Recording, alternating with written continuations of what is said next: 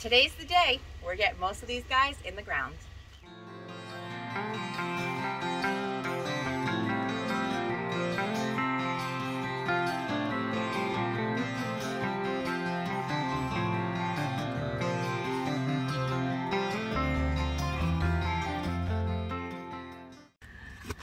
This is the area where I'm going to be planting all of my part shade plants. This is a new garden area that we're working on. It is our Japanese garden, Japanese maple garden, and we're still, working on taking out the sod and creating this path out of these flagstones that we've been collecting. And this is going to be the home for all of these plants that I've been collecting. And so today I'm going to start finally getting them in the ground. Our yard is generally very sunny, but this Katsura Japanese maple here is going to keep growing, which will mean that this corner is going to become a shady spot.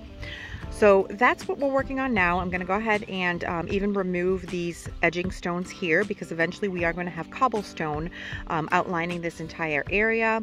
So yeah, step one, remove the rest of this piece of sod in this corner here.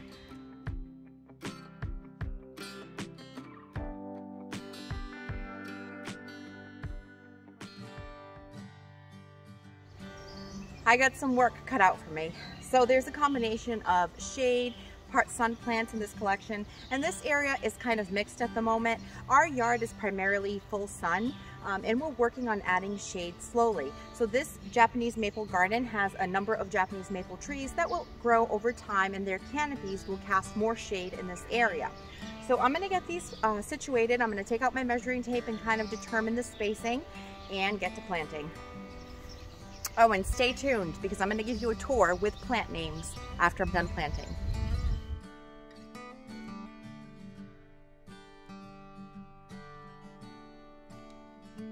I have these Japanese painted fern that I overwintered. I had bought these on clearance at Home Depot for half off, so maybe around $4 a piece. I have about 5 of them.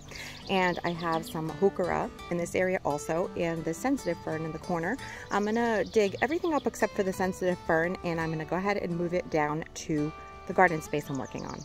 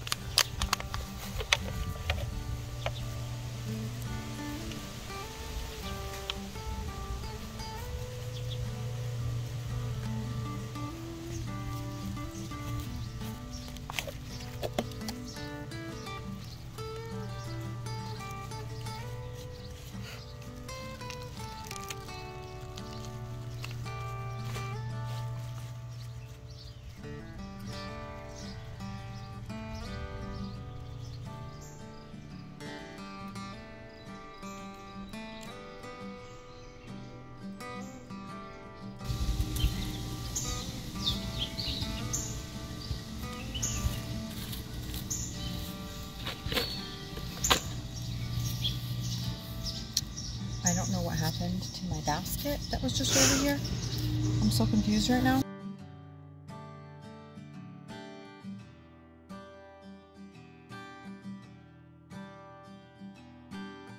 It's been a couple days since I've been able to finish up the work in this area. We got some rain, which was much needed and certainly helped things settle in. So today I have a couple of hostas that I'm going to transplant from other areas in the garden, as well as some Hamlin fountain grass. And so that's what I'm going to work on this morning. Does anybody else get distracted in the garden? I came out here with every intention on just focusing on the task at hand, and here I am doing things I'm not supposed to be doing. So this is some verbena that I started from seed, and I'm kind of nervous about putting it in my garden bed because they spread aggressively and I don't know how I feel about that yet. So I actually stuck one with these cosmos in these summer containers that I did, and these are white cosmos, which, by the way, recently were infested with aphids. We might have that under control now. But I went ahead and I added that verbena in there. I don't know if this is too crowded, but we'll see what happens. This is the verbena bonariensis.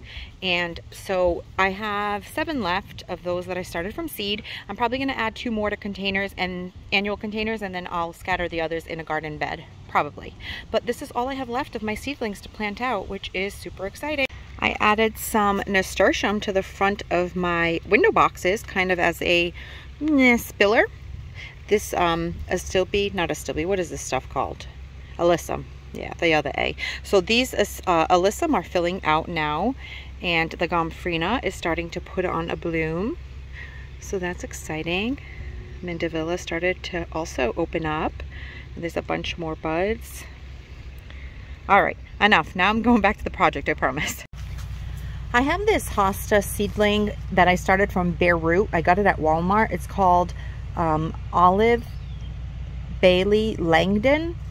And it's really, really tiny. I think what happens is this container gets waterlogged and I think it's rotting out the roots. So I'm gonna dig this up and put it in the garden that I'm working on. And I have another one here. This one is called Yellow Polka Dot Bikini. Cute, right? It's this pretty yellow with the edge of green, and I bought this one as a small container, maybe at Lowe's last year. But again, I put them in this container because the area that I had them in kept getting these munched on by deer and rabbit, so I wanted to protect them. But in reality, it's not the only one that's doing good. Is this one here, which I think is like the weed hosta that everyone has in their garden, the one that just doesn't quit. My mom gave me this one, actually. I think it's some kind of Arium marginata type hosta. If you know, I would love to know. Please comment below. And so I'm going to leave this one in here. I'm probably just going to center it, and I'm going to take out those 2. I also have this little one that has blue foliage. It might be mouse ears, but because I'm kind of new to hosta, I can't be sure. It's one that I also got from my mom. So let's go ahead and get those dug up.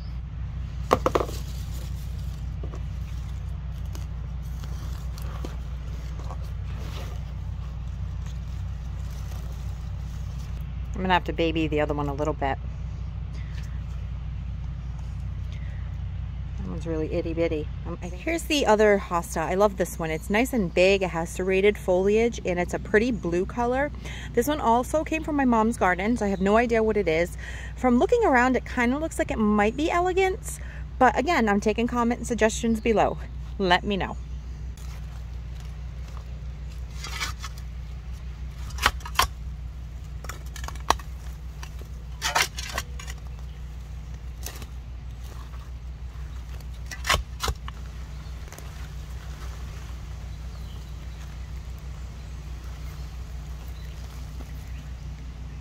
So here's the hosta. I love the way that the blue looks against this yellow and some of the other colors of the hosta. So what I'm going to do is, because this one is actually fairly large, I'm going to divide it, because that way it'll be more in line with the size of my new ones. And then by next year, they should all kind of be similar in size.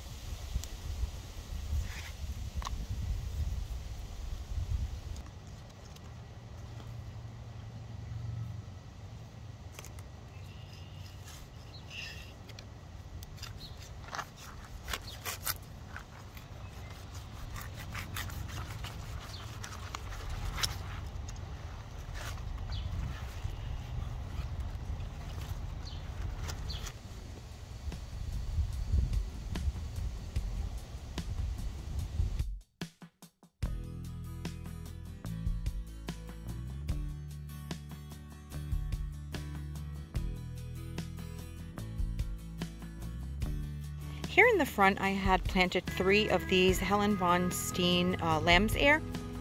And what I think I'm going to do is, because I have another bed that I feel like needs a bit of contrast and color, I'm going to remove this center one and I'm going to replace it with a Hamlin grass.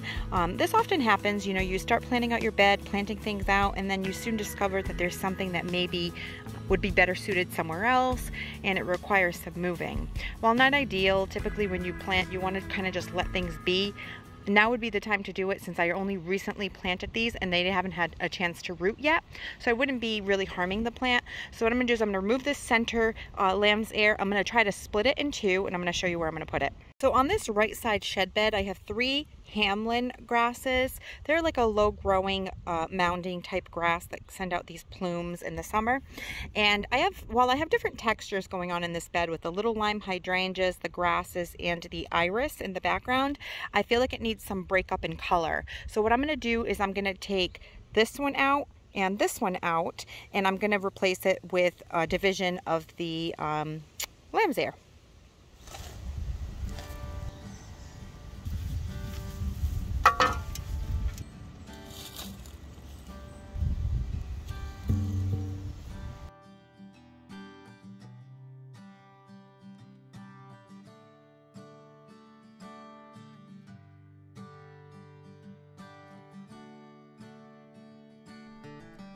So the lamb's ear looks a little sad right now because it just got transplanted. And in fact, it's a new plant that I just got this year, and I just divided it. So from 1 container, I got 2. And I think that they're going to be a really nice contrast between the texture of the foliage and the color with these little limes. It's possible that at some point the little limes are going to, get really large and kind of cover them. And then at that point, I'll have to, move them forward, maybe fix the edging a little bit. That's how it is in the garden. Things are always changing, but I do think that this was a really nice change, and I think I'm going to really like this here. I made a video about transplanting things in warm weather a couple of days ago, and one of the tricks was to shade it after you transplant it. So I'm going to go ahead and set that table to provide a little shade to my transplant because it's getting a little sunny in this area right now. So this Hamlin grass, so this was one Hamlin that I bought last year, and I divided it into 3 segments or 3 divisions. And this one, when it grew back this year, has like this dead spot. So I am going to use my hori, and I'm gonna kind of dice it up a little bit so that I can try to get rid of this part of it. Let's see how that goes.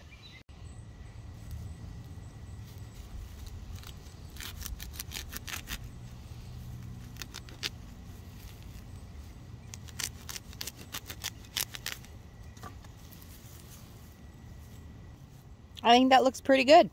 So I just cut that section off. I'm going to plant it in the hole like that. I'll just kind of squeeze it together, and no more dead. So that's what we took out. I have this Brilliance Autumn Fern that I recently bought in a nursery trip, and it gets to be about 18 to 24 inches tall and 18 inches wide. So what I'm going to do is, I have one that I bought for $12.95. I'm going to go ahead and split this and make 2 out of it.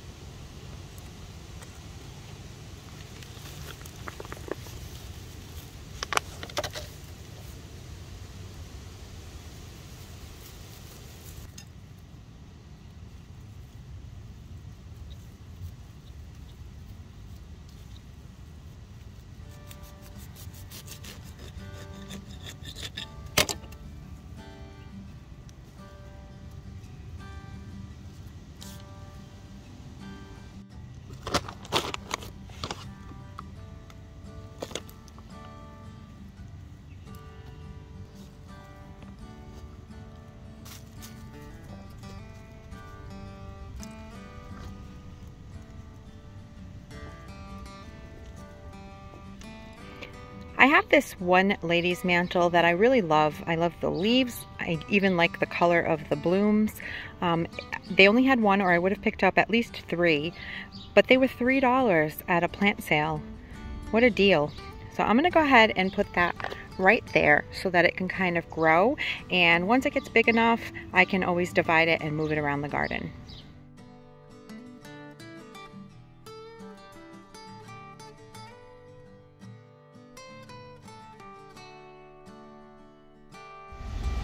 Everything that I was holding over in Steph's home nursery for this project has been planted. So I'm going to go ahead and show you where I put things, and I'll give you the plant names. Start here on my right side shed bed. I have these 2 lamb's ears that I transplanted yesterday. It was one plant that I split in 2.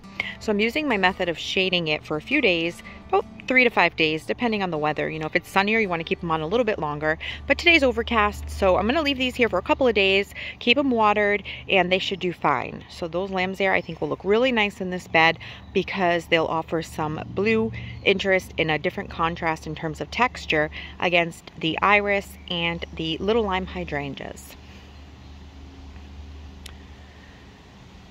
Moving over here to the entrance of our path, I planted a Hanakloa. This one's called Aria. I'll show you the tag.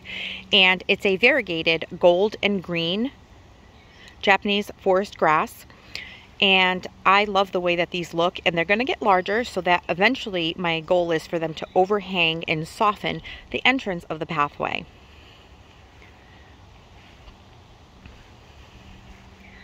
I have this lady's mantle. I only have one, so I planted it here. This is sort of a temporary spot. I'm going to see how it does in my garden, if it spreads, and hopefully it, you know, it's happy and it gets larger, and then I can divide it and kind of spread it around. I planted a drift of some heuchera that I've been collecting. The first one there is called Carnival Watermelon, and it has almost like a peach sheen to it. And the next 3 here, I purchased at a nursery that I went to a few weeks back, and it's called Heuchera Carnival Peach Parfait. And this one gets to be about 10 to 12 inches high, or, you know, the height of it, and then 14 to 16 wide.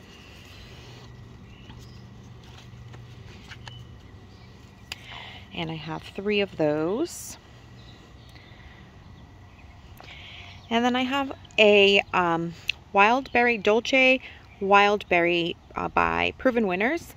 And you know, it's looking a little sad. I had it in a container last year. I overwintered it in my vegetable garden, and I just planted it out here, so I'm hoping that it starts to put on some new growth, as well as this one here.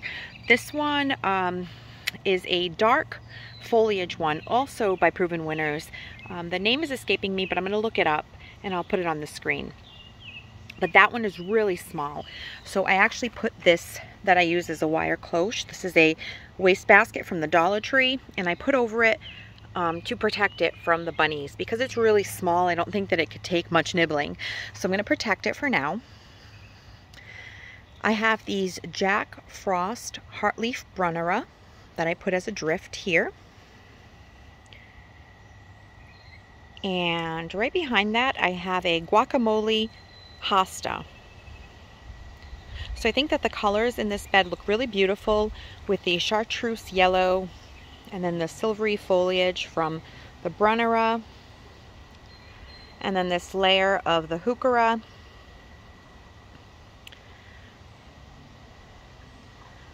The foliage texture of this Hakone grass, and the lady's mantle. So I'm really happy with the way this looks. Eventually I would like to add some more ferns. I think that's the only thing that this bed is missing, is a drift of some fern for a different texture along the front here, right behind the cobble. I have a couple of evergreens in this garden bed as well. This is a blue spruce, a weeping blue spruce. This was my Mother's Day gift last year, and it just put on a bunch of new growth, which is really great. And I have a Fire Chief Arborvitae in this corner. Now, all of these stones are really just placed here. None of this is actually done yet. We're still in the process of, you know, collecting more cobblestone as well as more flagstone. So all of the stonework that you see around this area is just very temporary. None of it is finished, but I wanted to get these plants planted so that I don't have to worry so much about, you know, hand watering them throughout the whole summer. At least here, the weather will mostly take care of them. They are more insulated with the mulch around them, and I'll just have to water them right now in the beginning for a couple of weeks, and then just periodically if we don't get a lot of rain. Here's an all gold Hanakloa grass. So this one is not variegated. This one is just solid gold. And again, I chose to put this one in a corner, kind of where the walkway bends so that it can kind of spill over the edge.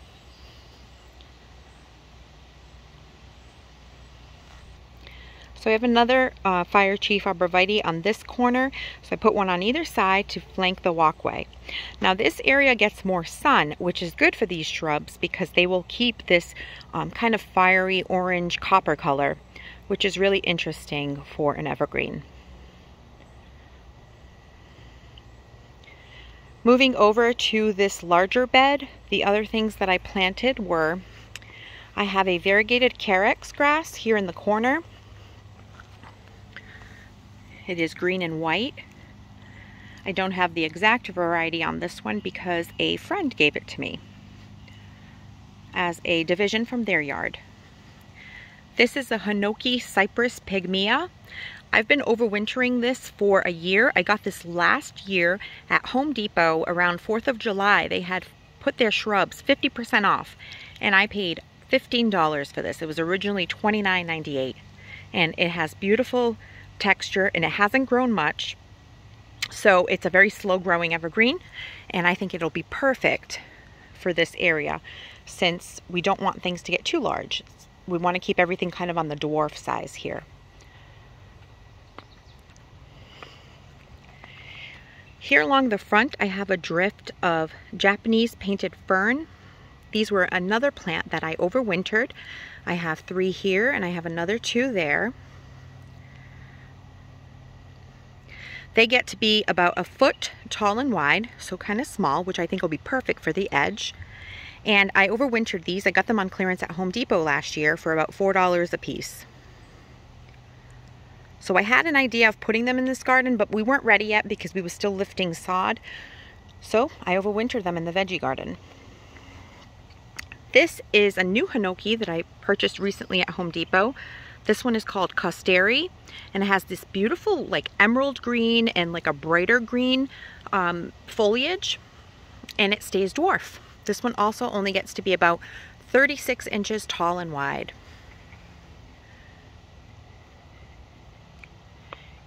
Here's that other grass, and this one has a tag, so I'll show you what it's called. Areola, Japanese forest grass.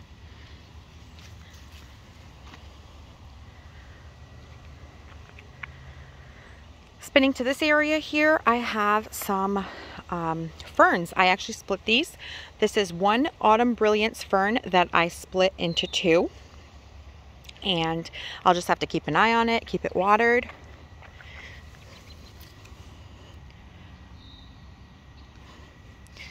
And I think these are going to be really pretty because they have this like orangey, bronzy color in the foliage.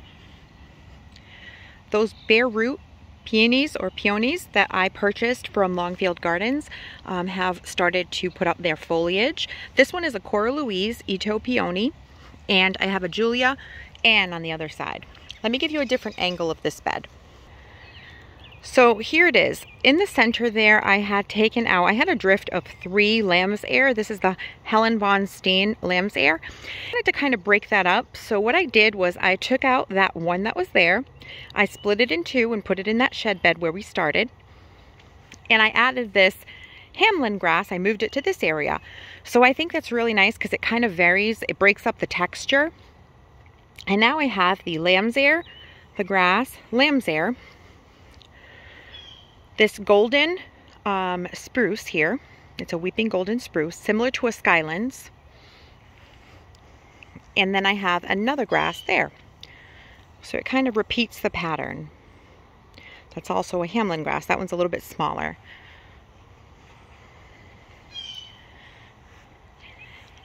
So the way I have these set up is the front is the grass, then I have the lamb's ear, and then I dotted 2 of the ferns and the peony in the center. In the very middle of this bed, I have a little honey oak leaf hydrangea. And I protected it with a wastebasket, also a cloche, because I was afraid that it would get nibbled on, and it's very young. So pretty soon I'm gonna have to put some other type of cloche around it because it's outgrowing that one. But I love that it has yellow foliage and it's dwarf. It only gets 3 to 4 feet tall and wide. So I think it'll look really nice if it survives to kind of fill out this corner.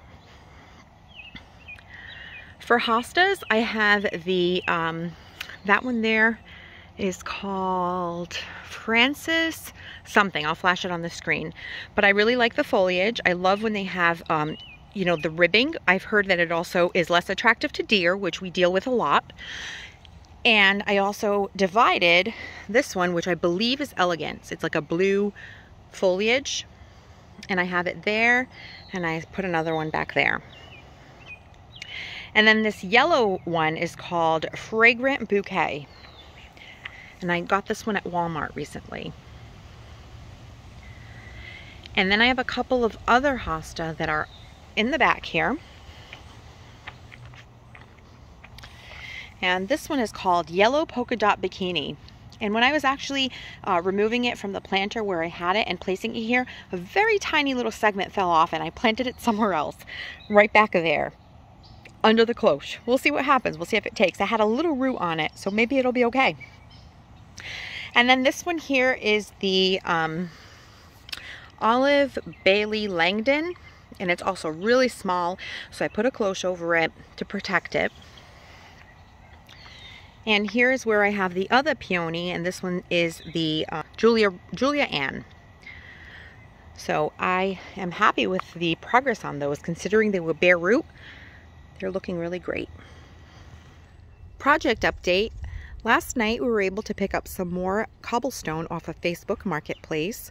So we're going to end up replacing all of this Lowe's edging stone on this right side shed bed, because it blends into our, or leads into our Japanese maple garden. So we want it to be consistent. So that's what we're going to do. Everything is looking really nice and happy after being planted.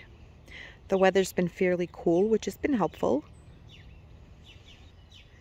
We grabbed a total of 100 stones at $1 a piece. So that was really a good find. And so we just kind of placed these stones. None of these are permanently in yet. They're just kind of laid here so we have an idea of how much stone we need.